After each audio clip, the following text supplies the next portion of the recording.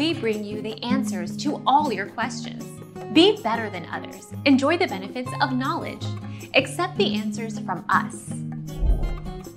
Kunis comes from a Jewish family and has cited anti-Semitism in the former Soviet Union as one of several reasons for her family's move to the United States.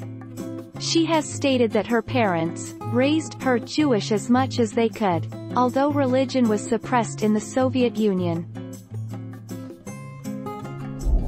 Our mission is to provide accurate answers.